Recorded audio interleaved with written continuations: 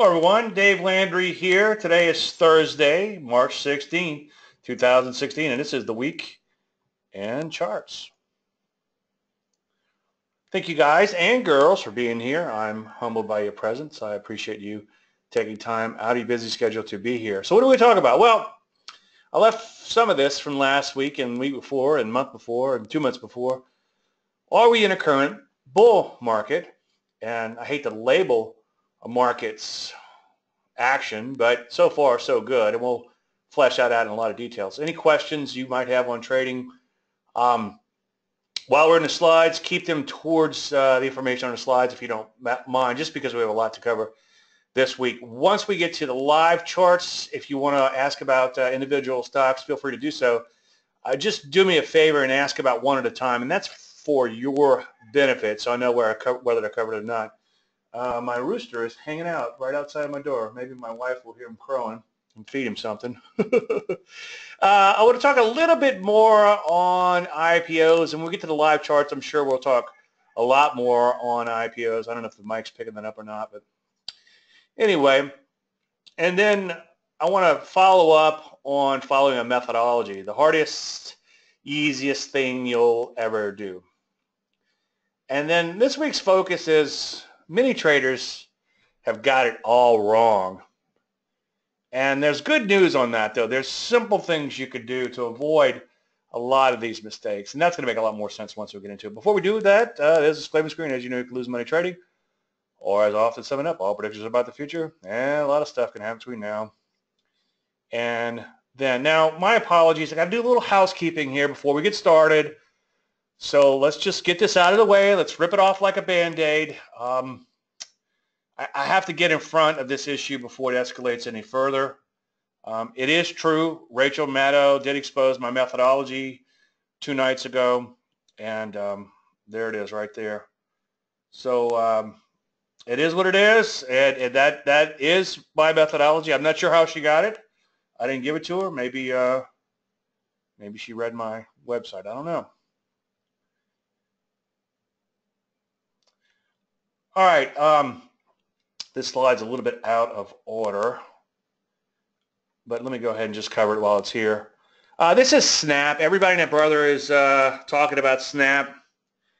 And, you know, one of my ongoing themes is don't confuse the issue with facts. And I just think it's a stupid IPO, and that's why you've seen me with my googly eyes and puking a rainbow so much in my recent columns.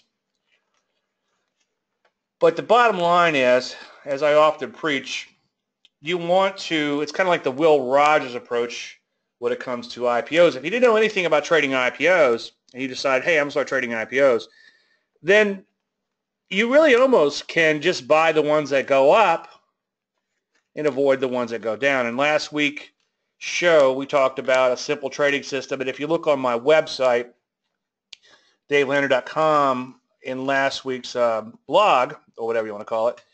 For some reason, I don't like the word blog, but it is what it is. I guess it's a blog. I talked about a simple system about how to trade IPOs. And what I wanted to do is just show you that a simple system could work. And I think it could be fleshed out a little bit further. And obviously, we went into a lot more detail on a lot of these type of things in the IPO course.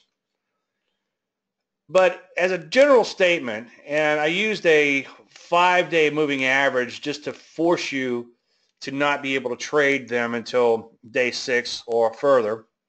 And we do have one pattern that can trade them on day 5, but you want to let them become public because a lot of times they come public with a lot of excitement, okay? This was another hyped IPO, and then the reality sets in sometimes really quick. And the market maker does a bad job or something. I don't know. Can you guys see that rooster? But my wife's probably on the bike. Anyway, but you can see so far, Snap has failed miserably. Now, if you go back and look at last week's column and last week's webinar, all I said was 2 rules if you wanted to trade the system. Rule number 1 was the low had to be above the 5-day moving average, which meant you can't trade it for at least 5 days or or day 6, I guess you could start trading it. And then the close had to be a new closing high. So in this particular case, the close would have to be up here. And obviously, neither one of these things have happened. And I wanted to publish this system, which I kind of thought about on the fly, FYI, but I wanted to publish it at the same time that Snap came public, so we'd have a nice, awesome live example. And so far, so good. Yeah, he's right outside my door looking at me. His name is Donald because his hair goes, or whatever, his feathers go straight out from his head. He looks a lot like Donald Trump. But anyway, I have a couple more things to point out on IPOs. That slide's a little out of order, but we'll get to the rest of the stuff in just 1 second. Okay. A couple of months ago, or was it a month ago, I guess, month and change ago, on February 7th, I wanted to point out that the portfolio was on the cusp of going negative. And my point was that you should continue to follow your plan. And as you can see, it was pretty ugly in here. We had quite a few losses. I can't find it. There it is. We had, let's see, 1, 2, 3. We had 3 out of 5 losing trades and really not much profit at all. And if you took out the close swing trade part, this would actually be negative. Well, my point was, let's just stay tuned and see what happens. And then here we have the portfolio as of yesterday. And if you've been following along lately, and if you haven't, why not? Go in and look at the recent shows. And what I'm trying to show here is I just want to follow through these trades. Now, this one stopped out, I think, last week. And you can see it is at a loss, okay? But overall, the portfolio has improved greatly. So this is 2.7. Remember, we were at a $500 loss. And then as of last night, we're at about a $5,000 gain on a hypothetical 100,000K portfolio. So I just want to show you this and continue to follow along. I'm not going to spend a whole lot of time picking it apart. Now, it doesn't always work this way, but hopefully this portfolio, or I should say these trades, because, again, we're not going to follow the live portfolio every show because we do have some other stocks in the live portfolio now. And occasionally you might see me put it up, but I wanted to make the point that you want to follow the plan, and then any one of these stocks in here has the potential to turn into a huge winning trade. In fact, this one I think last week was actually a loser, and now it's, so far, knock on wood, a decent winner. We'll come back to that one in a second too. Now, this is what I want to talk about this week, and actually I ran out of time. There's quite a few more posts that were part of this report that I wanted to talk about, but I simply ran out of time. So I picked the ones that I thought would make for the best examples. I'm host of a weekly webinar. Now, I'm not host every week. I used to be, but it became a little bit too hard to keep up with all I have going on. So now I'm sort of a guest host that I come just kind of pitch hit, fill in when the other hosts aren't available. But it's for timing research, and it's a pretty good little show. You'll probably get an email maybe once a month or so whenever I'm host, and I'd recommend you attend live because it's we get a few guys on there, and it's always kind of interesting to talk with these guys, and usually I'll learn something too. But there's always a question of the week, and usually, at least when I'm host, I have a hand in that question. But this week, I didn't know what the question would be until I actually printed the report 5 minutes before the show. And the question was, what is your best piece of advice for trade management? It was kind of interesting because this dovetailed right in nicely with a recent column I wrote about your checklist for trading. In fact, if you go to my homepage right now, and I'll see if I can pull it up in the background. But if you go to my homepage, on the homepage there's that checklist, and I think it's a very important checklist for you as a trader. So I just thought it was kind of interesting. The timing was pretty cool, and it looks like I actually had something to do with with the question. But if right on my homepage right here, your trading checklist.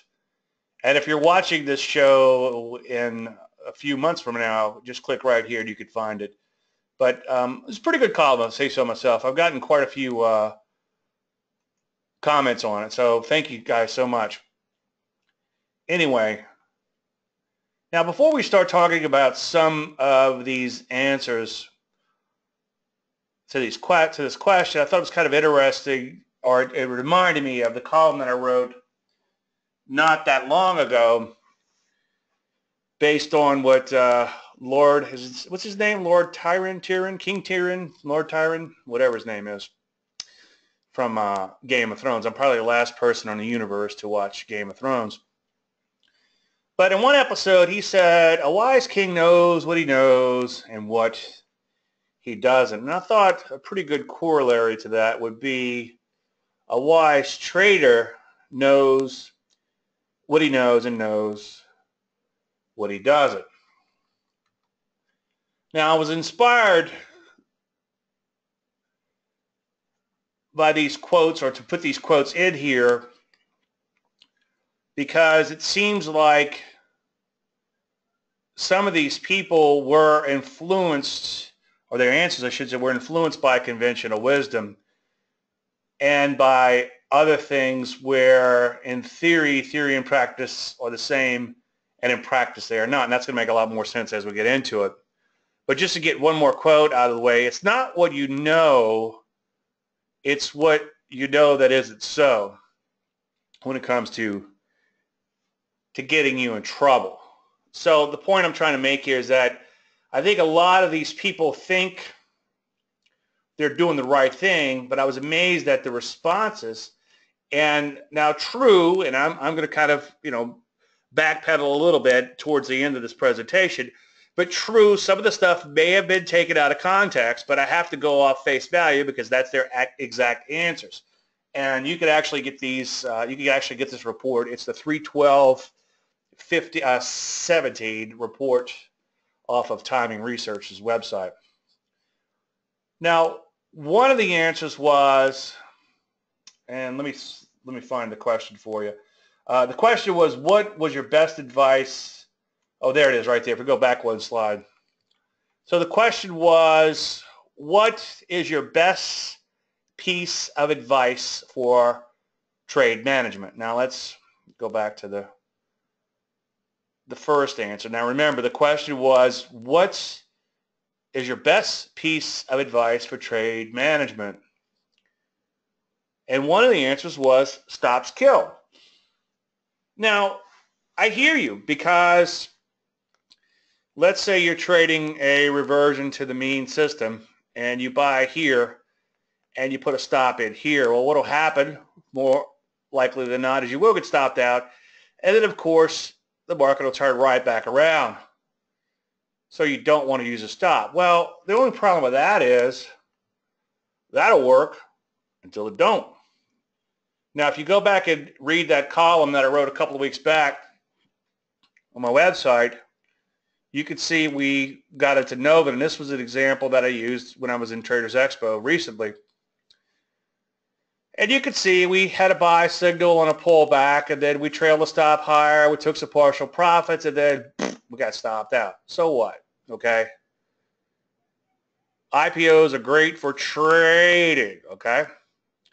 Well, somebody in the audience pointed out, because I was just showing the before setups and saying, hey, check out these great setups. You think you could have recognized them? And they all had big blue arrows on the charts and nice, obvious trends and obvious pullbacks. And that's the point I was trying to make, is it doesn't have to be that complicated. You don't have to plot 15 oscillators and Fibonacci and the counting of the waves and all this other stuff. Just ask yourself, is the market obviously headed higher, and has it pulled back, and is it set up, and does it trade cleanly, and all those other things that I talk about quite often. And that was my whole point. Learn to recognize very simple patterns first and trade them, and then maybe venture out a little further. But the bottom line is you do still want to keep it simple. And anyway, somebody pointed out that, hey, you know what, Dave, didn't that stock implode? Didn't it lose like 75% of its value recently? I'm like, yeah, it sure did. Now, I can't guarantee we'll always get stopped out right before this happened, but as you can see, we did.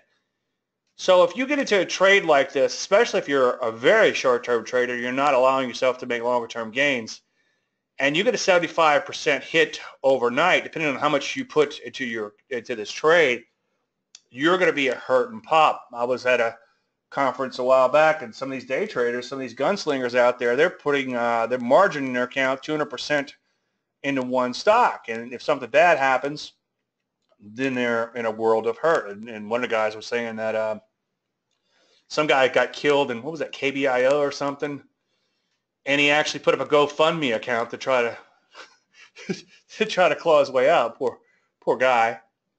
So yeah, that'll work until it don't, not using stops, obviously. Now, somebody wrote, look for infrastructure to start happening. Well, my problem with that, as we talked about way back in November when Trump won the election, is to beware of big picture ideas. They never seem to play out like they normally do. I don't want to beat the dead horse in this because we talked about it so much back late last year. But the point I was making, or the main point, was that remember the gun stocks under Obama? Gun stocks under Obama went up like 900%. And he was the most anti-gun president in history. How'd that get in there? I used to have a friend that was he was a friend of a friend. He was a GYN and very respected doctor and just loved dearly. On the weekends, he would play a red deck. It was just the funniest thing. And we would we'd buy him gifts, like we'd buy him a hat with a ponytail that hanging out the back, or we'd get him a shirt with the sleeves cut off and stuff like that. He'd wear it on the weekends. It was funny as heck.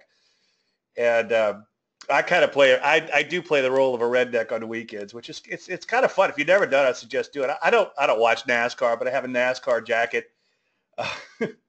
I had an acquaintance come by my office one time for some reason. He kept looking at my bookshelf. I'm like, what is he looking at? He kept looking over my head towards my bookshelf, and he thought he saw the picture of me on a book, and he goes, "Is that really you?" I was like, "Yeah." He goes, "You wrote a book?" I said, "Yeah, I wrote 3."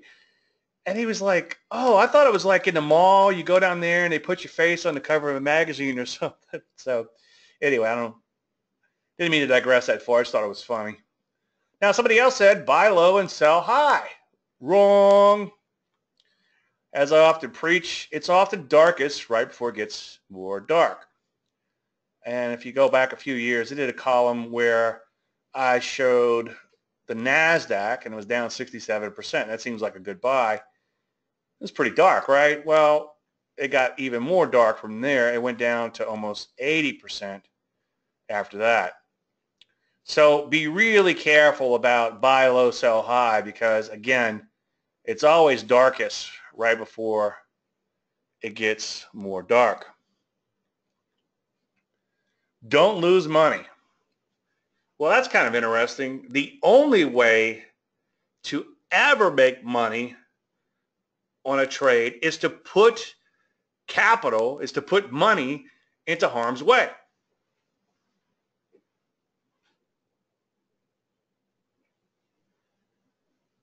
So there's no way to ever not lose money if you're going to be a trader. Now, that's where a lot of people get into trouble, is they trade with money they can't afford to lose, or in the case of some of my more wealthier clients, they fund account with a small amount of money, and they don't practice proper money management. So either they need the money and shouldn't be trading it, or they're not viewing the money as for trading. And just, I don't want to digress too far on this. I know I talked about being a redneck now, but too late, huh? But you got to realize that some of these people will look at these accounts, and when they're up big on a trade, they'll lock it in. They'll lock in, let's say, 100% gain because, hey, you know what? They could pay off a credit card or pay a mortgage payment, or they monetize that money. into something that they can do with that money, as opposed to letting it continue to grow. And then on the flip side, let's say they've got a stop in place and the market starts going against them and they're down 1.75% and they think, oh, you know what? I don't feel like losing 2% total in this trade. I'm just going to cash out. And guess what happens? The market stops short of their stop, turns around and goes right back up. So you have to realize you're going to have losses, and losses are part of the game. Make sure the money you put aside is for trading. And I think I covered this in a lot of detail in the 17 resolutions for 2017. Do you drive a pickup truck with a gun rack? No, I drive a pickup truck though. Nothing over the top redneck. I live in the country, so you have to have a truck if you live in the country. Now somebody said neutral tactics for now, short the S&P 500, and then there were plenty more bearish things out there. And my question is, which way is the market headed? It doesn't take a rocket surgeon to know that the market is headed what? Up. Okay. Now somebody says tracks your trading performance in real time. Well, there's nothing wrong with that, but you'll find that the more observations you make, and again, I've written extensively on this too and talked about it quite a bit in these webinars, the more observations you make, the more likely you're going to put yourself into a state of regret. And the example was a great example. As I was writing about it, we had a position that went up 20% in one day. And as I continued to write, it dropped about 5% right in front of my eyes. And I immediately felt kind of like a loser. I just lost 5%. But I was still up 15%, okay? Or however the math works out. But you know what I'm saying. Had I just looked at it at the end of the day, I would have said, oh, yeah, it was higher during the day. But, hey, I made 15%. That's good. So that would have been a positive observation as opposed to a positive followed by a negative, followed by a negative, followed by a negative observation during the day. So I would recommend you be as close to the market as you need to be, but no closer. And I used to have my portfolio spreadsheet tied into a quote feed, and I always had a live quotes going straight to my spreadsheet. And obviously when you log your brokerage account, you can see your account, see what's happening. But I would encourage you not to watch that too much. And I know I'm guilty as charged. I mean, sometimes I'll punch in the numbers in the spreadsheet or log in, see what's going on. If it logs me out, I'll log back in, see what's going on. I keep a Forex screen up all the time, and I probably look at that too much, okay? But only look at it if you think there's something that needs to be done. Now, somebody said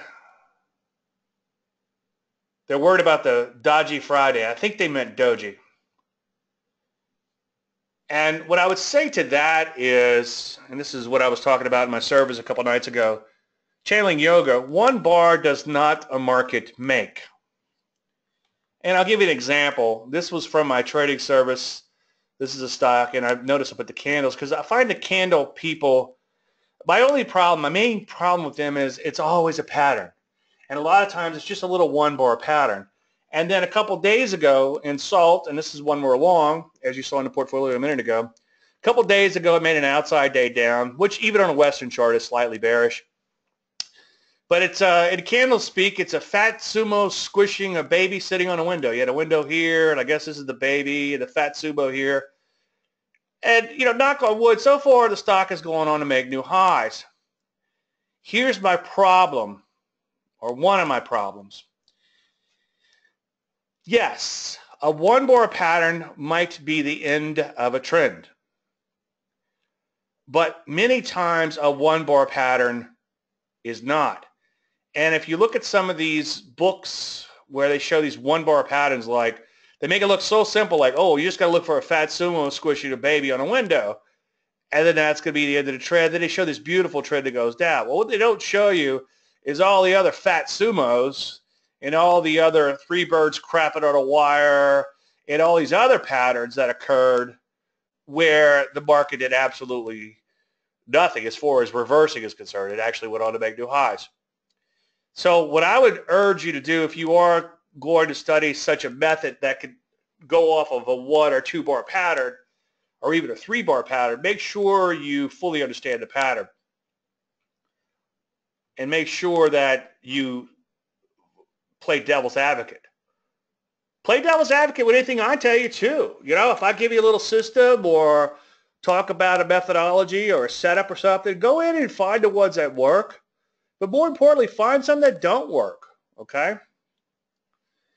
Find 100 examples before you make your first trade over a long period of time. Now, some of the stuff I showed recently, especially like that little moving average system, has worked out really well. If we have time, we'll get to the charts, we'll flip through a few and I'll show you. But keep in mind, I'm proud of the system, don't get me wrong, or the setup, whatever you want to call it. I'm proud of it, but we've been in this nice bull market in IPOs for a few years, so that helps. And in more recent times, we've been in a bona fide bull leg overall, so that helps too. So make sure you take it within context. Make sure you study it and look to pick it apart.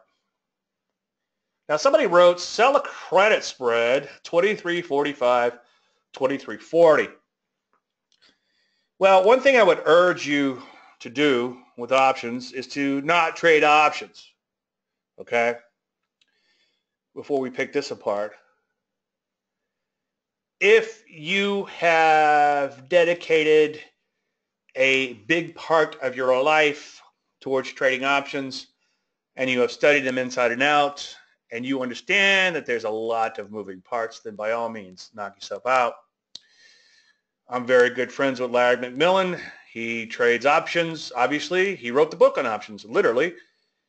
And he knows what he's doing. And he has a money management firm, and his money management firm is doing very well. Well, most of us, certainly me, I ain't Larry McMillan, okay? So make sure you really understand what you're doing.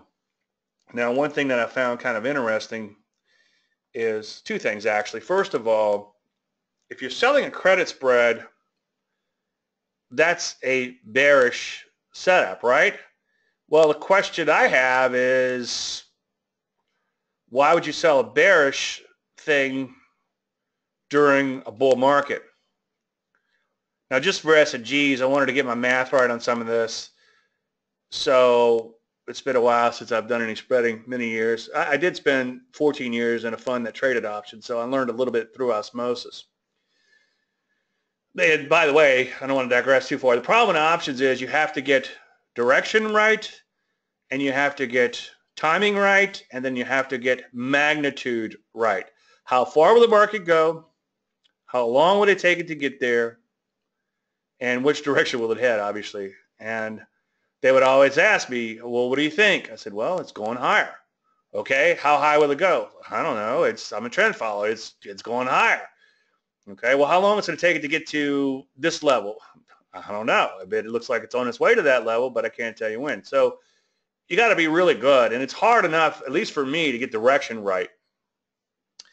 So just for S&Gs, I was doing a little Googling this morning, and I found a website that was way oversimplifying options. And they had a hypothetical example. Now, it's a hypothetical example. It wasn't even a real market example, so they could have made up anything they wanted. And it was kind of cool that in their example, they were risking $10 on a credit spread to make 1. And this is where it really kind of made me chuckle. It said, all you need to do is wait for the option to expire a month later, and you get to keep the money. It's like, really? Well, provided, of course, it works and you don't lose the full $10 after risking $1. As I often say, things like reversion to the mean and selling options will work until they don't. And it's a great way to have a very brilliant but very brief career on Wall Street. Now, again, maybe there's a reason why this person might be saying this, and maybe it's out of context of something bigger that they're doing, but I have to take it at face value. And they said, Never buy or sell all at once. Unless there are special individual circumstances, buy and sell in scales because it will always go up or down after your transaction. My problem with that is that you're increasing your chances of regret. Now, again, I don't know what they're doing, but if you're framing it within my methodology, we're looking to play that bounce from oversold in a pullback for an existing trend. If we're an emerging trend, we're looking to time it just right so that market begins to fly off the lows or implode from the highs. So, and it doesn't happen all the time, but every now and then we get it just right and the markets just take off. So you're going to increase your chances of regret because you're only going to have half a position on, or if you're scaling it, maybe a third of a position on. And then you got to watch the market take off without you. So now what do? Do you buy even though it's higher? Do you wait for it to come back in? So I think it's a bad idea, framed again within my methodology. And the other thing you're doing is you're increasing your stress because you're increasing the number of decisions. Now, remember, every time you make a decision, as I often preach, it's going to have emotions and stress involved. If you just decide to get into a market full position, as I believe in, and again, it's not my way or highway, as I often preach, but if you decide just to get in the market with a full position, then you're in the market. You made one decision and you're done, okay? But if you decide to scale in, do you scale in even though the market's higher? Do you scale in even though the market's lower? Is it a bargain then, okay? Or do you not do nothing and do you wait a little longer? And as you can see, this tree grows, this decision tree grows, I don't know if geometrically or exponentially, or if they're both the same thing, but let's just say exponentially, really fast. And you can see one decision can become 3 different decisions that you have to make, and then that can grow from there. So I think it can really vastly increase the chances of putting yourself into a state of regret. Because if that market takes off without you, you're going to have a small position. If you start loading up because it becomes a bargain after you get in, and then that market implodes, assuming you're going long, then once again, you're in a state of regret. So you have to avoid putting yourself into these potential negative consequences from the start. Now, this looks like another bearish person. Why would you want to sell calls, buy puts, buy contras? I don't even know what a contra is. I guess go opposite of the market. Oh, probably like inverse ETFs, I suppose. Short stocks and go to cash or treasuries. Now, you might be right once in your whole career about a top, and let's truth be told, there's been some guys out there that were right once 30-something years ago, and they have launched an entire career from that. Now, they haven't made any money trading in 30-something years, but they called that one top, and everybody put them on a pedestal, and they sold a bunch of books because they call it one top. Okay? I don't want to be here hypocritical. I make money in my educational business. I'm not ashamed of that. But I'm making calls every week, okay? And I practice what I preach. And I'm not trying to look like a guru and look smart. So why would you cash out of the market and go short when it's at or near new highs? So to that, I'm like, F looking smart is what I say. And that's how I became a trend following moron. Now, early in my public career, even though I was a trend follower, I found myself in putting out commentary every day.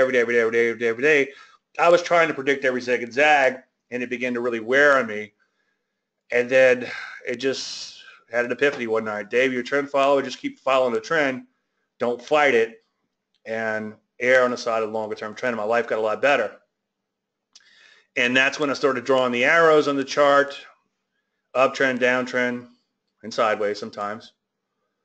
And that's when I pretty much got told to stick the arrows when the sun doesn't shine, because someone was very, very, very long a market. And I guess I'll have to tell a full story someday.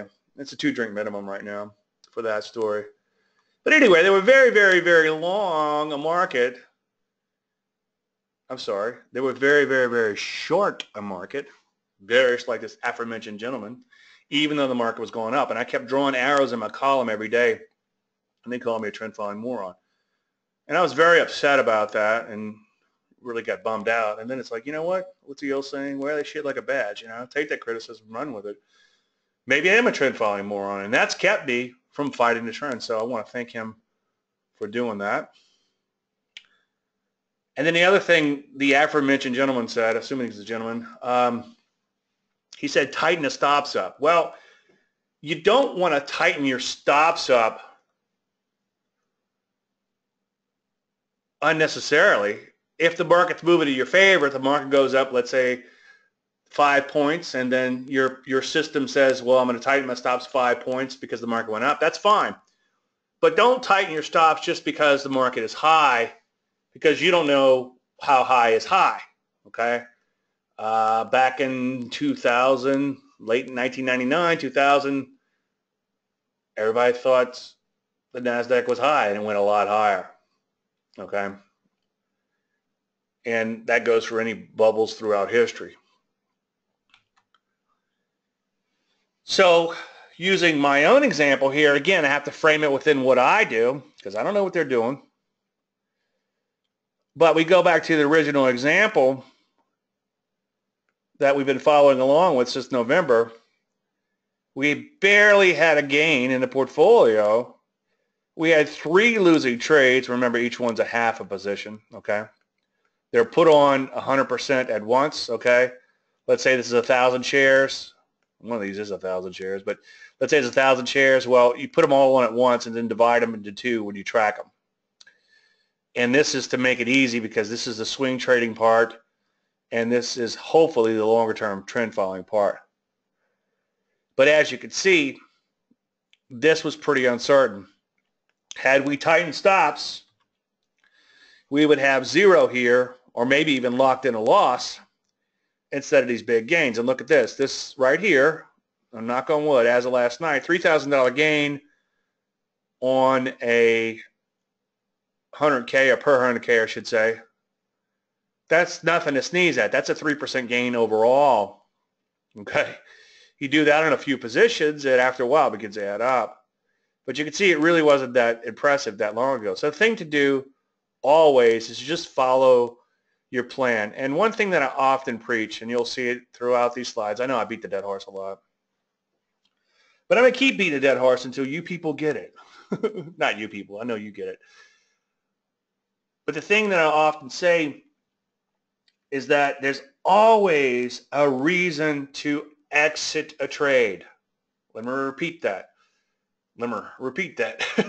There's always a reason to exit a trade, and rarely a reason to stay. No, lighten up the position is not taking partial profits. Lighten up the positions, in my methodology, is you have a specific goal in mind, and you're taking partial profits at that specific goal. Easy for me to say, specific goal. So again, you know how, I think most everybody here knows what we're doing, so let me just kind of rush through it. So you got an entry, let's say you have an initial profit target here, and you got a trailing stop. We're going to lighten up here because we've achieved our goal.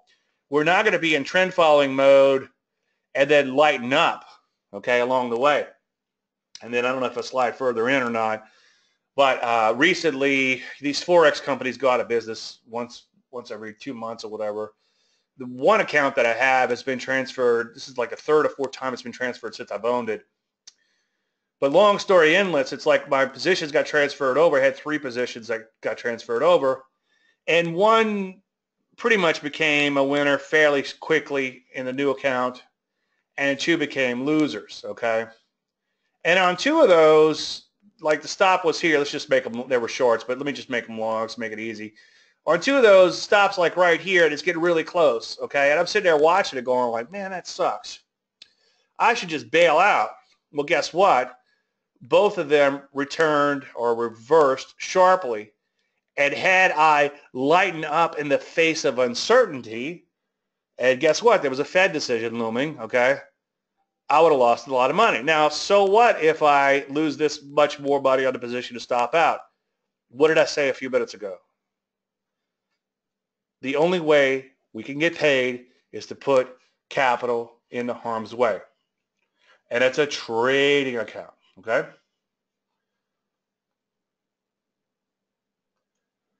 I've known other writers who money consistent. You talk about option writers, but give it all back in one day. Okay, good. Howard, I'm glad you said that. Okay. I have literally seen things work for 20 years. Okay, my hand to God. I've seen things work for 20 years and then blow up. Okay. So as long as you quit 19 years, 51 weeks in, you'd have been pretty impressive. Okay. But yeah, I mean, it's tough. And the problem with the option selling is it looks like this perpetual money machine, and it's very easy to sell such a system to people and make a lot of money selling that system. But the rest of the story, what they don't tell you is many times they blow up. Now, there's a few things to be gleaned from this. If you try to interject logic, and there's various forms of logic that kind of make a lot of sense. Buy low, sell high, buy infrastructure stocks because the president claims he's going to do something with infrastructure. But never forget that markets are irrational. And I'm going to make your life a lot easier. Is the market going up? Is the market going down? And is the market going sideways? Never forget. Now go ahead and plot your 15 oscillators and count your waves and do your Fibonacci and your numerology counting of the 1 bar, 2 bar. No, it's a 3 bar. It's an inside bar. You don't count that bar, inside bar, outside bar, blah, blah, blah. Do that if you must, but always ask yourself, is it going up, down, or sideways? Now I'm going to digress for a second. Imagine that. I was having a conversation with, I think it was Phil earlier this week. I've seen some amazing things happen, okay, using some of these arcane methods. But Dave, I thought you were against those arcane methods. No. Hear me out. Let me finish. I've seen some amazing things happen, but it's in the direction of the trend. So I've seen some people, and there's one in particular, print a lot of money in a downtrend following an arcane method. But guess what? The market did this, okay? Now, at this point here, the market started going up, okay? And at this point here, the arcane method said that it was due for a huge fall. And then as it went up further, it says it's still due. It's even more due here for a huge fall. And then at this point here, it's like it's even more due for a huge fall. Well, the arcane method worked incredibly well here. Why? Because it was in sync with the trend. And then when the trend began to reverse, it kept reversing. It just said you should load up and short even more. And I've seen this happen quite a few times. I know it made it sound like it's one in particular. It's just one pops into my head, but the more I think about it, I've seen it happen quite a bit. Conventional wisdom is often wrong. I think I kind of beat the dead horse on that. It might sound good on paper, but the map is not the territory, okay? Say you are selling options, for instance, and you mapped it all out and you looked at it for years, mapping it all out. Everything looks pretty good. You go to do that, okay? And things kind of blow up on you, but it's totally in line with what you mapped out. Unfortunately, you didn't factor in that they might raise margins on you, or some sort of world crisis might happen and margins might get raised and you might have to liquidate your account. But if you'd have held an extra few days, everything would have been just fine, okay? So be really, really careful. You have to play devil's advocate and always make sure that you're risking a lot less than what you can make. In that aforementioned, hopefully I made the point good enough, but they were risking 10 to 1, okay? And guess what? Probably 9 out of 10 times it'll work. It's that 10th time that'll kill you. They're risking $10 to make $1, and that's in their hypothetical example. That's not even a real market example, which usually is going to be worse. One thing I can guarantee, out of the few things that I can guarantee legally or ethically, is that you will get whacked on a trade. We've all been there, done that, and have the t-shirt. If you haven't, I'm sorry, it's going to happen to you sooner or later. So you have to make sure that your gains are somewhat limited. Now, I use the word somewhat because something bad can still happen even if you have a stop. Obviously, gap against you, okay? I showed that trade earlier. Luckily, we got stopped out long before the gap. As a general statement, surprises do tend to happen in the direction of the trend, so that's a good thing. When that trend begins to reverse and that new trend begins to emerge, not all the time, but quite often, you will get stopped out before the shit hits a fan, okay? So you have to make sure that you have somewhat limited losses while still allowing for unlimited gains. You have to make as much money as possible, and pardon my French, you ladies out there, but you have to be a greedy bastard. It's never enough on a trade. You have to make as much as you can because you will get whacked on occasion. Don't feel guilty because you're up 200% of the trade. Maybe it'll go up 400%, maybe it'll go up 1,000%, okay? Doesn't happen every day, but you'll never capture those big gains unless you play to win, and play to win big. And then, obviously, make sure you lose small. You know, screw looking smart. A reoccurring theme that I've seen in this list of these answers is a lot of these people are trying to look smart and outsmart the market, okay? It's not easy giving up your ego and allowing yourself to be called a trend following moron and follow along the market. Yes, one of these times they're going to be right, but who cares, okay? And you will be wrong that one time. I would rather make money than be right and or look smart. Now, again, maybe I'm taking some of this stuff out of context, okay? And then I didn't have enough time to put it in the slides, but it's stuff that I preach every week, so you know it. Like somebody said, risk only 2% per trade, amen, and a lot of other things like that were in there. So some people did get it right, but a lot of people, or most people, and I hate to say in my opinion, because if I'm talking, it's my opinion, right? I hate when people say that. In my opinion. It's like, well, do you give opinions for others? Yeah. But in my humble opinion, most of them, I think, have got it wrong. Now, let's see what you guys are talking about here. Sorry about that. No problem me looking smart, Craig. Yeah, Craig's a fellow TFM. I love that. You know, it's like I get emails from people, hey, Dave, fellow TFM here. Okay, let's clean this up real quick. That pattern description is crazy complicated for nothing. Which one, Elvis? I should have, I forget which slide I was on. You talk about the sumo wrestler sitting on the baby, sitting on the window?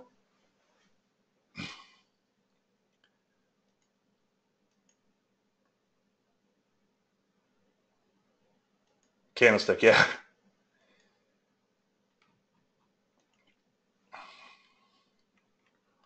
Okay, IPOs. Oh, you know what? Maybe I had it flipped around. Maybe that's what my confusion is. Somebody said that credit, usually selling the credit spread is a bearish thing. Did I have that flipped around because of the inside strike and the outside strike? Well, either way, it's not a it's still a dangerous thing to do, selling spreads, unless you fully understand what you're doing and you have a damage control thing in place. A couple of things I want to follow up on with the initial public offerings. Last week, as I said, they're for trading, okay? And so there might not be any substance behind it, but if Snap began to take off and look pretty good as a setup, even though it's the stupidest stock in Stupid Town, in my opinion, then I would trade it. And it's our job to make money. So IPOs can be a wonderful trading vehicle. I added one thing in from last week. 3 things you need to do. Let them establish themselves first. I'm getting a lot of emails from people, I guess because I've been talking about IPOs so much and IPOs are in vogue. But I'm getting a lot of emails from people like, hey, Dave, how can I find these issues before they come public? And the answer to that question is Hoover's IPO Central, somewhere on Hoover's website. That's where I did a lot of research years and years ago on IPOs, because you can get the historical IPOs when they come public and all. And NASDAQ.com in more recent times. The problem is a lot of times they never come public or the dates are delayed or whatever, so you don't sit around and wait for them. But even if you did sit around and wait for them, make sure you let them establish themselves first. And that's why I thought it'd be kind of fun to put, all right, you showed selling on calls credit spread, which is a bearish play.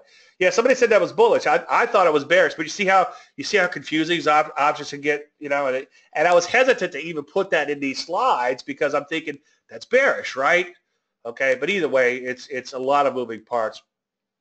So again, getting back to the IPOs, you want to let them establish themselves first, and that's why I thought it'd be kind of a fun way to have a hard and fast rule that wait until they are trading above, in other words, daylight, their 5-day moving average, because that would keep you out of the issue until day 6, okay? And again, in the course, the IPO course, our first pattern can only trigger at the end of day 5. So we have to wait 5 full trading days, okay, less 1 minute before the close, before we'll even take a look at an IPO.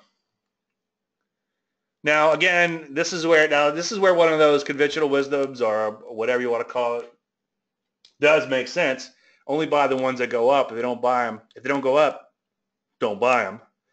And then, of course, have a chair ready for when the music stops, or as we talked about last week, when the sardine begins to stink.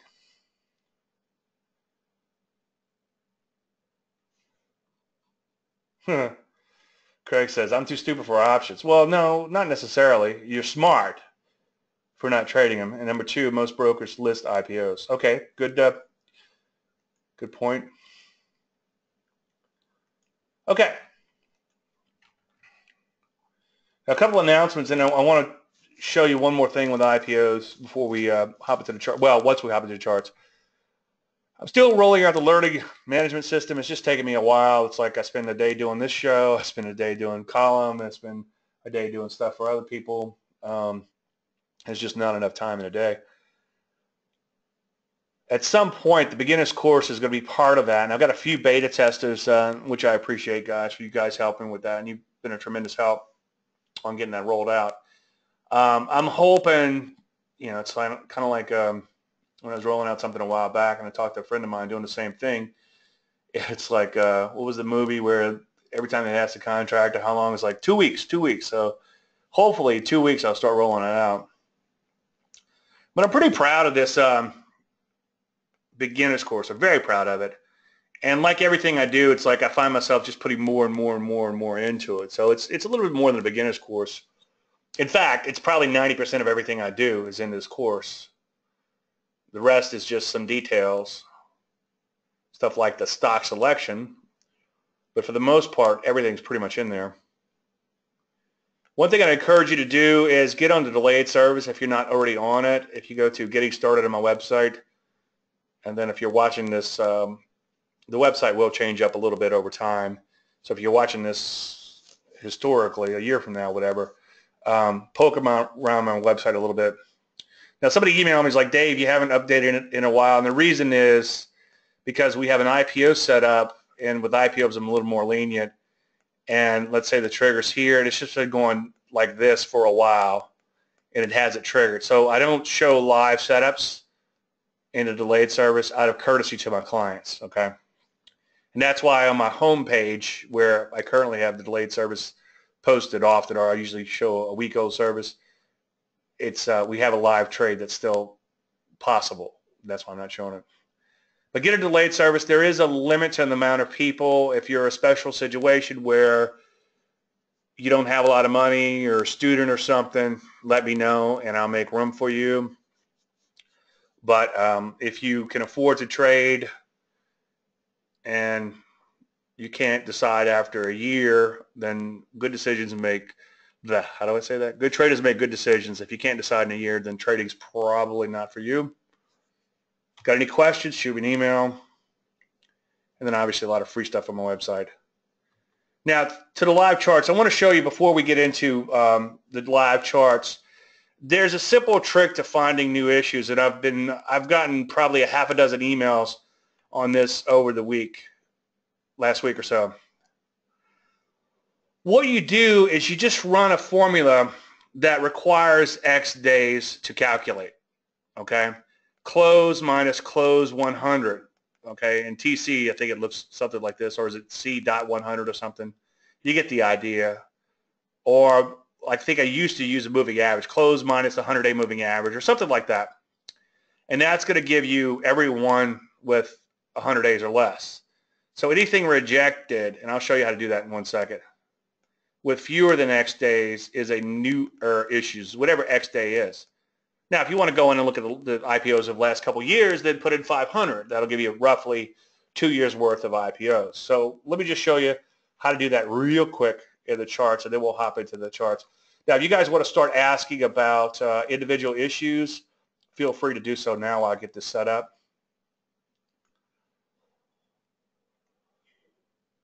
And remember, 1 stock per line if you don't mind. That's for your benefit. If not, there's a chance that I might not get to each one you're asking.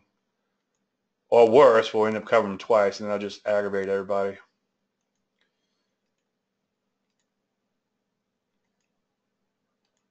Okay, let's do this.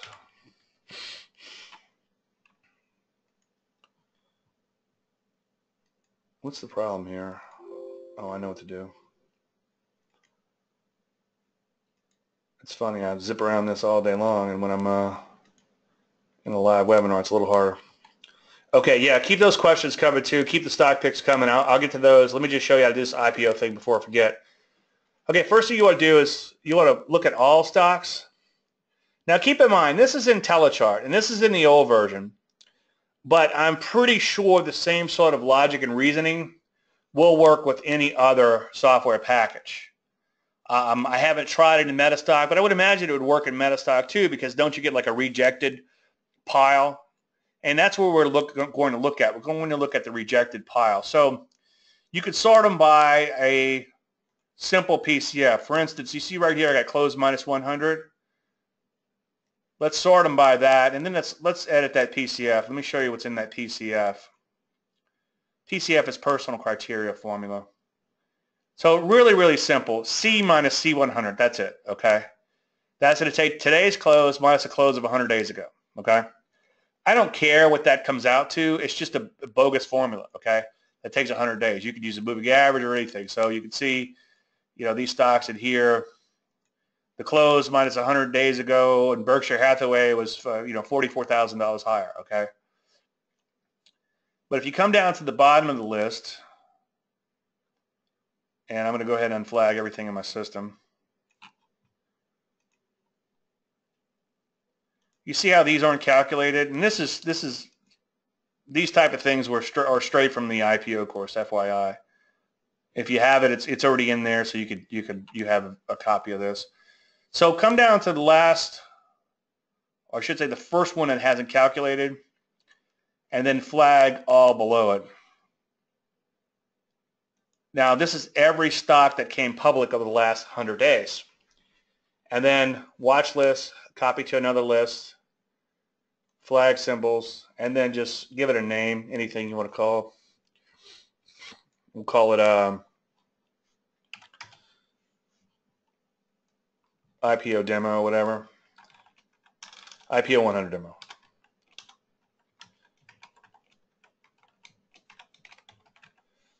So we'll copy them over there.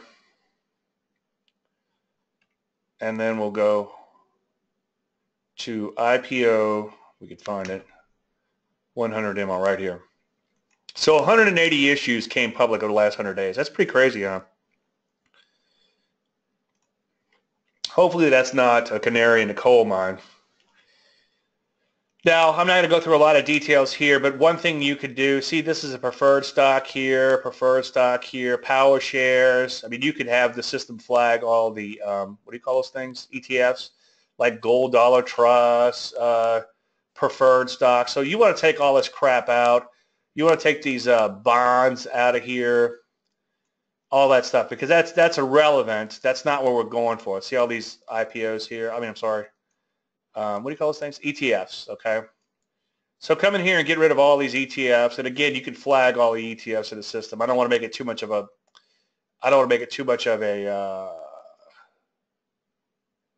lesson in TC, because what I'm trying to show you is the general thinking.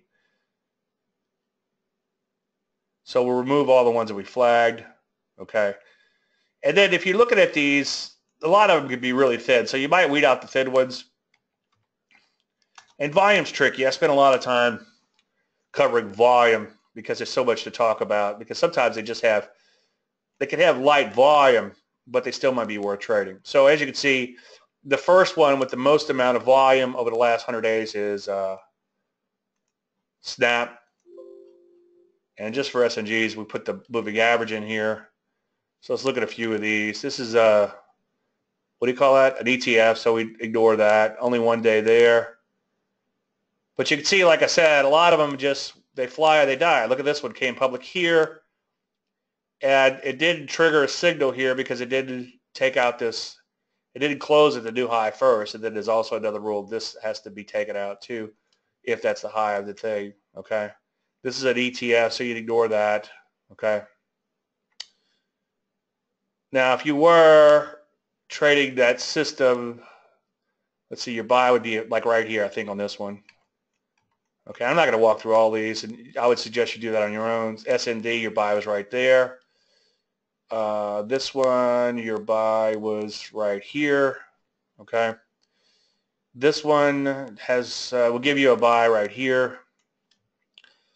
This one just died. Okay, never triggered. So you can see it's kind of a fun thing to do. This one just died, never triggered. So you got a couple of winners so far in there, and then quite a few of them have died. This one will give you a buy here. Won a little, now it's going to lose a little. That's where money management comes in. This one will have a buy like right here. So play with that when you get a chance. But the main thing I wanted to show you here, I don't want to digress too far into the system, but the main thing I want to show you is how to set up your IPOs. So you got 180 something of them, which we already knocked out about 20. And then you just go through them and get rid of the ones that are just garbage. Okay, ETFs, get rid of that and everything else. Okay? Screen is frozen. That might be your screen is frozen. It shouldn't be frozen. The good news is the recordings are very robust. Okay. Donald says he can confirm it does work in the newer version of Telechart. Okay, fantastic. Okay. So if you have a newer form of TC, newer version of TC, which I would imagine if it works in newer TC, it'll probably work in something like Metastock or some other type of program where you have a nice big database of everything in there. Okay. If you want to be part of a company pre-IPO, you have to be connected to someone at the company and invested in typically $25K, which is not liquid, where the IPO money is made. Those investors sell their shares for huge gains, or the dummies who buy it on day one. Yeah, and Robert, good point, and that's something that I went into a lot of detail in. I don't know if you have the course or not. It's like I have to look everybody up, but there's a lot of people looking to get off the hook at an IPO, pre-IPO. Okay. So, and again, we don't have enough time to get into this, and I spent, I don't know how many hours on the course, but a good point, though. I'm glad you brought it up, Robert. So, and again, this was covered in a lot of detail, so just go in and rewatch the course, but the problem is, there's two things that are happening. There's a lot of nuances and characteristics. But there's two things that are happening in an IPO. Pre-IPO, you have a lot of people looking to get off the hook, and that's why in my videos I took a little clip art of a hook and put over here, okay? And then you have people who are manipulating that stock price. They're trying to put it as high up as they can, but then leave some meat on the bone so they can push it higher. Now, this is why I talk so much about the die and die, because sometimes they price it too high and then it begins to die. Okay, somebody fudged up when that happens, although the company, I guess, gets the money, which is good for the company, but bad for the investor because there's no meat left on the bone. Okay, so yeah, you're right, and that's a lot of that big selling on day one that you see. And then there's holding periods and all kinds of other crazy things that happen. Okay, let's hop into the charts. Let's just take a look at the overall market real quick, and then we'll pop into your individual stock questions.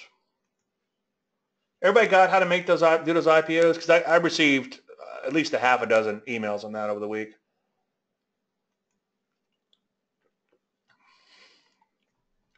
And if you do have questions on anything like that, feel free to ask me. And in more recent times, I just haven't had enough time to reply personally. So in some cases, we will cover it in a chart show. Okay, let's start with the S&P 500. On a micro level, let's work on a micro level and work our way back. One thing I kind of hate about markets is a lot of times on a Fed day, you have this big pop, and then next day it begins to fizzle, okay? Everybody gets all excited, and then there's nobody left to buy. So that's kind of a bit of a bummer. But let's not get into a 1-bar or a 2-bar pattern, okay?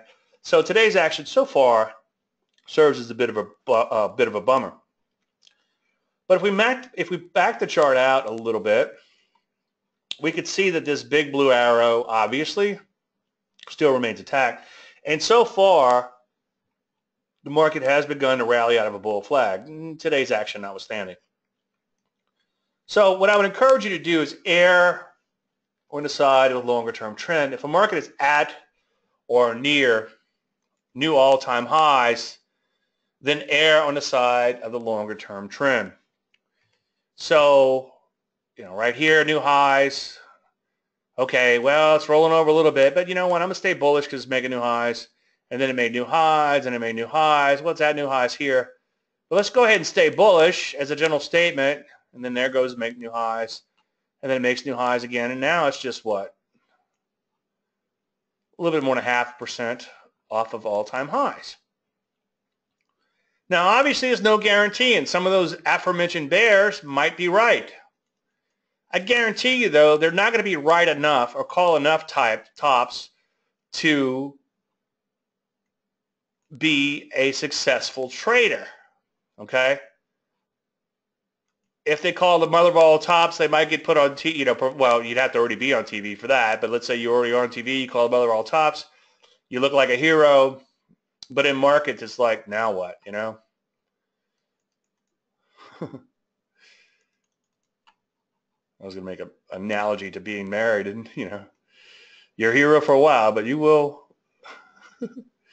you do something to aggravate your wife. That I could promise for you guys.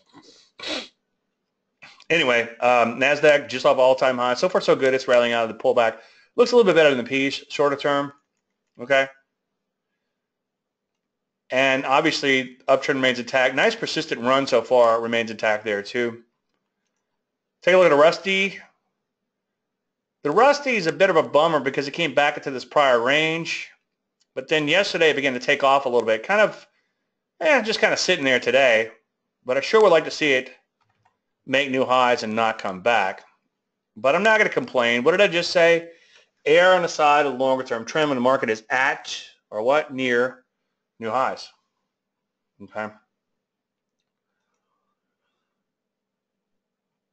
Let's take a look at bonds real quick before I forget. Bonds got a little bit of a bounce yesterday, which is a good thing, because we don't want bonds to implode just yet, and we don't want them to implode fast. When it comes to the bond market now, it's going to be the delta. In other words, a change of bonds, which is going to be a lot more scarier to the market than the relative level of interest rates in and of themselves. So what if rates go from 0.000001 to 0.000015? Okay, who cares, right? Well, the market cares if it does it really quickly because it puts this fear into the market. So it's good to see that bonds have stabilized and really haven't worsened much since when? December. Okay, so we got 3 months roughly where they're pretty much flat. So that's good. So again, if we start dropping in earnest like this, let's see if we can overlay the S&P 500 real quick. Keep those questions coming. I promise to hurry up and get there. So if we put in a comparison of, let's try the S&P 500. Okay. Well, that didn't work exactly as promised. Well, you can see, yeah, it began to implode here a little bit, and the market began to implode, you know. You got to be careful with this intermarket technical analysis. You can see they had a pretty big high correlation here. But yeah, that's the problem with intermarket technical analysis. It only matters when it matters. When bonds were imploding back here, the market was also imploding with it, okay? And then look, here's a good example. Bonds were taken off. No, I didn't. Never mind. Forget that. Just the opposite. That's the problem with intermarket technical analysis. You've got to be really careful because there's long lead and lag times, and it only matters when it matters. So the good news is we don't have to worry about bonds for now because they've gone what? Mostly sideways. Now, one thing that's interesting that's happening, you take a look at the dollar.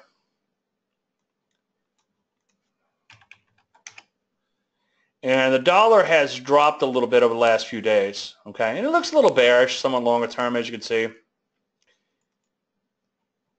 Kind of rallied up, and now it's stalled out, rolling back over.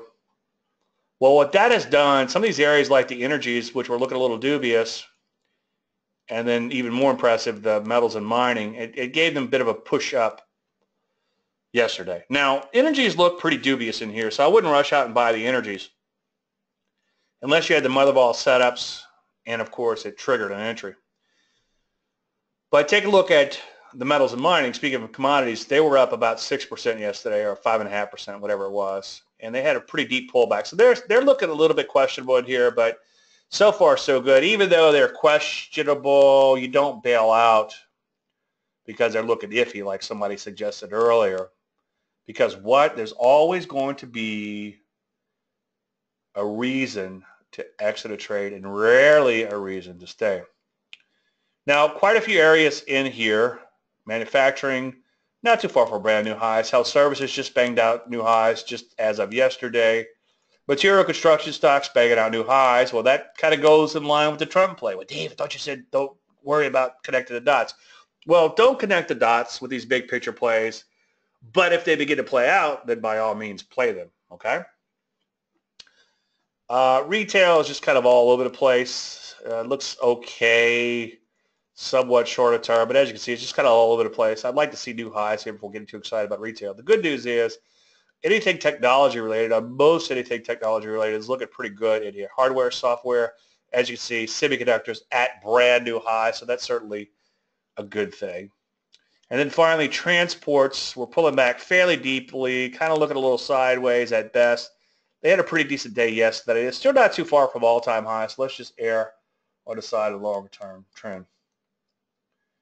Okay, not regarding IPOs, so how far a pullback, 1 year, 2 year, do you look at overhead supply when determining whether or not to buy a stock? Thanks, Robert.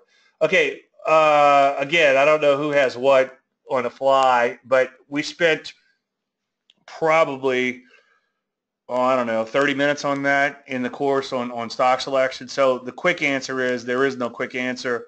If it's really obvious that it's just above the market and it's not that far back, a month or two, then it's very important and you should avoid a stock with overhead supply. The further back in time, the less meaningful it is, but you've got to remember that sometimes markets have very, very long memories. Now, one thing that does happen over time, unfortunately people die, unfortunately people get divorced, people's kids go to school, cost them a lot of money, whatever. So they will sell some of that stock, into, even though it's going down, to just unload it. So that does help work the supply out, but there's no quick answer on that. When you ask about individual stocks, one way to get it without getting the course, I shouldn't tell you this, is to go in and watch as many weekend charts as you can stand and watch what I say about overhead supply when somebody asks. 3 steps, 3 raises in chart rates, then the stumble. Yeah, be careful with those adages, but I hear you, Howard. I'm not going to argue with you on that, that's for sure. All right, let's take a look at some of your stocks in here. Bob, we can't look at that one. That's actually a setup for today, but I'll give you a high five because that's on my list in the service. Good job. And if you're on the service, don't mention anything in the Landry list if you don't mind. Craig wants to know about SBLK. That sounds like a shipper.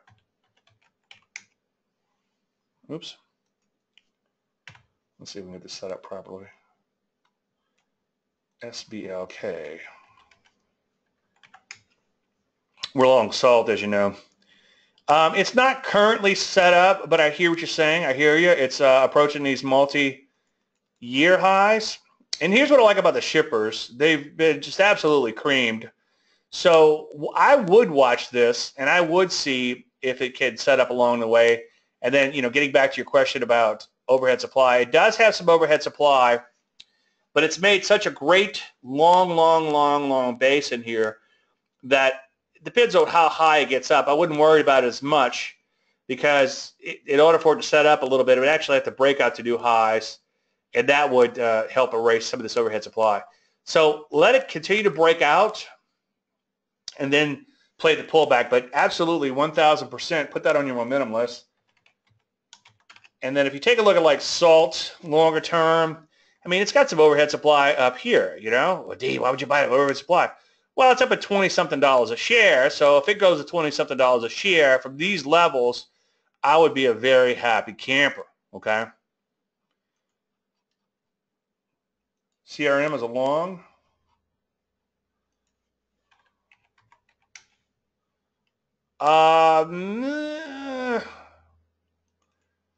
No, it's a little too wide and loose longer term. I hear you though. I mean, it's shaped up recently.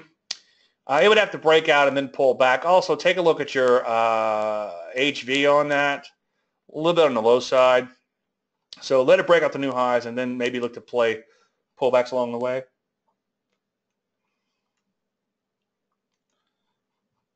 Massey.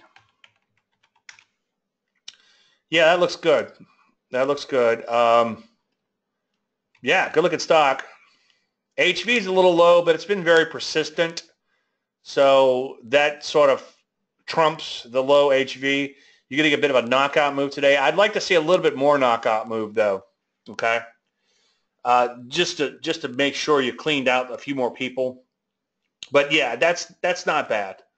That's not bad at all. I'd like to see a little bit more knockout move. But that's almost a textbook looking setup. If this thing would just kind of pull back, maybe to like let's say 87 or so.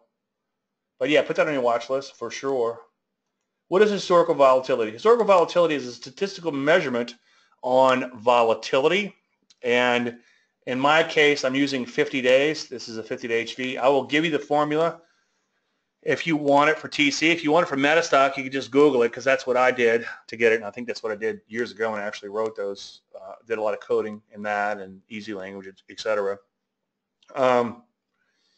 It's a statistical based volatility, and I don't want to show you what little I know about statistics, but it's that bell curve thing where there's a 2/3 chance or whatever within 2/3 of the bell curve. This particular market, for instance, is going to be 17% higher or 17% lower on an annualized basis. But don't worry about all that stuff. Just like you flip a switch and get light, just know that the bigger the number, the more volatile stock is. The smaller the number, the less volatile the stock is. If you compare it to, let's just punch up the S&P 500 cash. S&P 500 cash, or let me put Spiders. I might not have that calculated. Spiders is 7 right now. Okay. And what's the, that seems kind of low. What's the NASDAQ? Where's my HV? Well, I must not have it calculated for some reason. I don't know what's going on here, but this is a newer computer. But as a general statement, you want to be much higher than the market, or relatively higher than the overall market. It's hard to beat a market if your HV is not higher. See, the Russell 2000 is a good example. HV of 14. Right now, I'm finding most of my opportunities in 30s and 40s and way up there, even further. In fact, I'll show you. We take a look at the portfolio. I'll show you what we have. If you study beta, if you get online, do a little research on that. Beta, HV, I use HV as a measurement of beta. How volatile is the stock compared to the overall market? So this is 73. What was the Russell? 14. So it's a lot more volatile. This is Kim. We're long this stock at 60. What's the Russell? 14. So it's much more volatile. Now here's the least volatile stock in our portfolio. It's got an HV of 22, which is still significantly higher than the overall market. But it had a much higher HV when we got into it. And take a look at salt. We just looked at salt. Has a HV of 80. Oh, one thing while we're on salt, I want to show you. Did I just show you this? Yeah, I did. The reason I like these Phoenix type of stocks that have bottomed out for a long, long time is, I hate to use the word hope, but hopefully it'll return to $100 a share or maybe even more, okay? We're going to hope. Let's hope big. And that's what happens every now and then with these stocks that just bottom out for years and years and years. I have SP at 6 and comp at 7. Okay, thank you, Phil. I didn't realize they were that low. Comp's at 7, thank you. Okay. GDX for Marvino, sorry. I wish there was a way to make the font bigger on this thing. I have to struggle a little bit. No, I'm going to avoid gold for now. It's just too wide, loose, and sideways. It would have to make some serious new highs before I started looking at gold again. Okay. See how it's kind of in the middle of this big longer term. This range is contained within this longer term trend, or whatever you want to call that. And it's no longer a trend. It's kind of all over the place. So I would hold off on gold for now. Oh, that's what you say, Craig. Salt to 100 from your mouth to God's ears. Yeah, I was in the webinar on Monday, and we had to. We were asked if it's going to go higher or lower, the overall market, that is, by Friday, and give our percentage correct that we thought we had correctly predicted it. And the two guys were lower, so I figured, well, wait a minute, I'm going to err on the side of longer-term trend. So I said 100% correct that I'll go higher. So I'll probably just jinx the market by doing that. ARCO, ARCO. Maybe on pullbacks. Let's see. Yeah, maybe on pullback. My only problem here is that you've got this one massive wide range bar. I would like to see a series of accelerating bars higher. And sometimes if you get a one massive wide range bar, the stock will come right back in. So yeah, just keep it on, put it on your momentum list if you want, but it would have to do quite a few things. IRBT for Greg. IRBT. Long or short, because this looks like a short, at least it was back here. I would leave it alone. I wouldn't go long or short this right now, but if I was forced to do something, it looks more like a short. And there's your overhead supply right here. So this stock could get into trouble as it pushes into this overhead supply. I would just leave that one alone as a general statement. Craig says ICHR above 19. And sure, absolutely. Okay. Or if it pulls back a little bit, maybe. I mean, it has lost a little steam in here. So, yeah, maybe let it break out and see if it keeps on going. This would be a fun one to put that little, let's put just for SG, just put a moving average on here. Yeah, your buy would have been right there. Okay, you see that? See brand new closing high, low below the moving average. Okay. And then there was another setup on that day there. But yeah, absolutely. But yeah, let it break out the new highs and then on pullbacks. Put that obviously in your list. Arseny wants to know about INCY. Arseny? Yeah, sure, on a pullback. Let it keep on keeping on. Put it on your momentum list. It is beginning to accelerate higher. That's fine. Okay. Here's just that one bar I talked about earlier, but notice that it did gap higher, kind of drifted higher, and now it's accelerating higher. So on a pullback, yeah, let's put it in minimalist, but only on a pullback. Robert wants to know about SHLO. A lot of new faces in here. Welcome aboard, guys.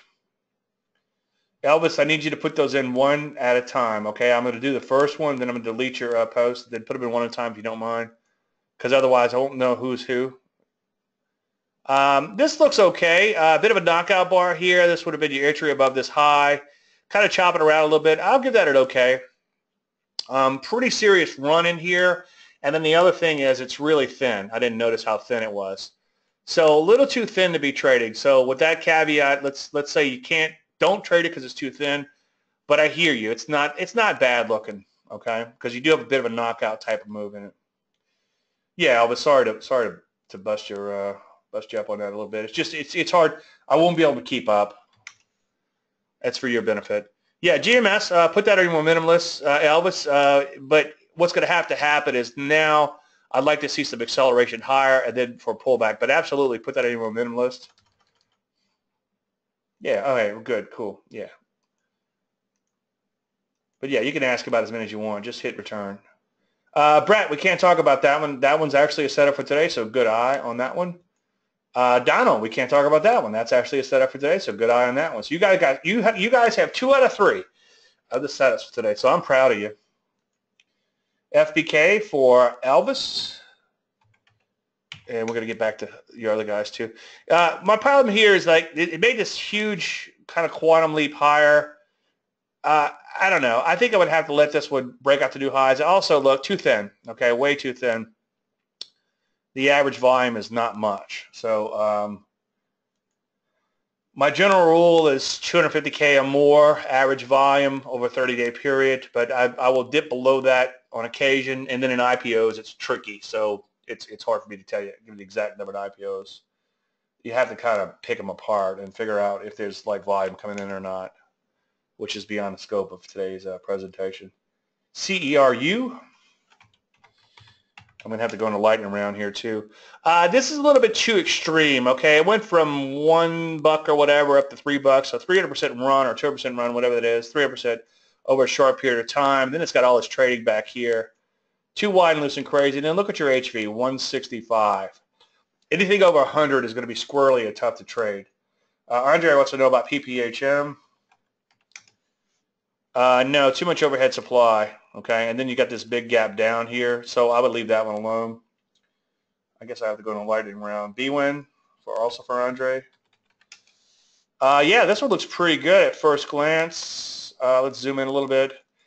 Thin. I know you like those thin ones, though. Just too thin. Too thin to trade. But, yeah, decent, maybe at a little bit more pullback here, a little bit more knockout move, but super-duper thin. TIG. No, it's a little sideways, but remember, as we said, IPOs do have a breakout characteristic. Unfortunately, it's really thin, so we'd have to kind of pick it apart. Not enough time to do that. Just for S&Gs, let's see if it triggered on the moving average thing. Yeah, I guess it would have triggered. Oops. Hold on. 5. Let's see. Yeah, it would have triggered on this day here. I mean, it looks okay. Like I said, IPOs have a breakout characteristic, so maybe on a breakout. I'm not a big breakout player, but there are some IPO things. Greg wants to know about GME as a short. No. We were short this one a couple years ago, like way up here or something, but well, way back here. No, it's just wide and loose and all over the place. If you're going to short something that's coming off of major highs. Okay, PME shippers seem to be going. PME is a food, right? PME. Yeah, I mean, this one's kind of had an extreme run, but I hear you. I'd like to see a little bit more knockout move. But yeah, I've been watching that one for a while. Site, S-I-T-E for Donald. So far, you just got this one breakout bar. It's going to take some follow through. Being excited. Cool for Andre. I like that stock, or did like that stock. But now it's kind of thin. It's all right. It's gonna have to break out the new highs. It did pull back, but it's kind of extreme and it's all over the place. But I hear you. Maybe on a breakout. PLSE also for Andre. Yeah, on a pullback maybe. Pretty thin though. It's one of those thin Andre stocks. I hear you though. Absolutely on a pullback, but again, super, super, super thin on that one. So be careful. HLNE for Mr. Howard. Good to see you, Howard. Well, one thing, let's see, you don't have a tremendous amount of range, but you do have a little bit of range. That's one thing that I like to see in IPOs is some range from when they open and get moving, but it's okay. So let's, just for S&Gs, let's put a moving average in there. So yeah, if it closes anywhere above that line there, anywhere above this close here, it would actually be a buy today. So it's not bad. You have to check your volume, and it looks like it could be a little thin, so be careful with that. NCR, probably not going to like it. It's just a big fixed stock. Oh, looks like it's in trouble, though. Yeah, I wouldn't rush out and short it. On a short side, I'm a little bit different about the one bar down thing I was talking about. I think it looks like it's short, absolutely, but I'm not going to short anything. Why? Well, because the market's going up. AAOI. Yeah, it looks fantastic. A little bit extreme in the move higher, but I hear you. I'd almost like to see a tiny bit more knockout move. Ideally, I wish I'd seen a few more wide range bars in here, but it has accelerated higher. So, yeah, I think it looks okay. IMOs.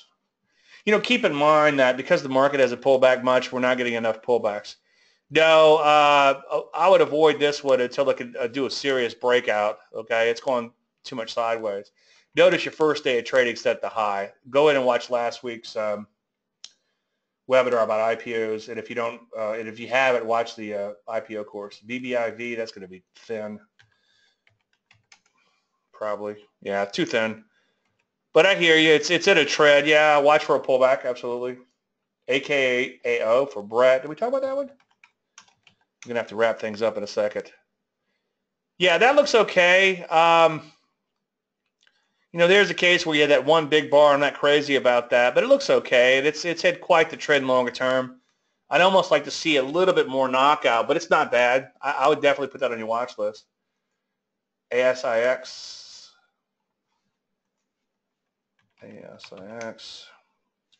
No, it's too sideways, okay? So that's going sideways since what, January? Leave that alone for now. But let it break out to new highs, and then maybe it might be worth trading on a pullback. AMAT on a pullback. Sure, absolutely. You've got a nice persistent uptrend. Yeah, absolutely. Put that on your watch list. Sure. TTD for Jim. A little bit more pullback maybe. This one is on my watch list, but yeah, a little bit more pullback. That's an IPO. And you probably had a buy signal and a breakout pattern here on that. Again, not a fan of breakouts, but in IPOs it can work nicely. AEHR. Also for Jim. Yeah, I think we talked about that one. Maybe on a pullback.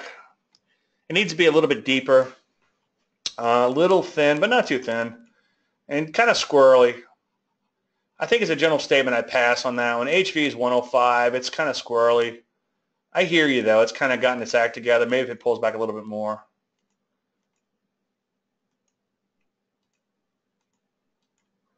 MPL. Yeah, we'd have to go ahead and wrap things up, probably. MPL. Oops. I don't know what's going on there. All right, let's just get a couple more in. GV. No. HGV. This was a little tricky because it did pull back to where it kind of broke out from. So what happens with IPOs is there's kind of the pioneer type of patterns where you'd look to get in early on, like with that moving average pattern I showed, but then there's secondary patterns. So once they're out for so long, then at some point you're being treated them like a secondary.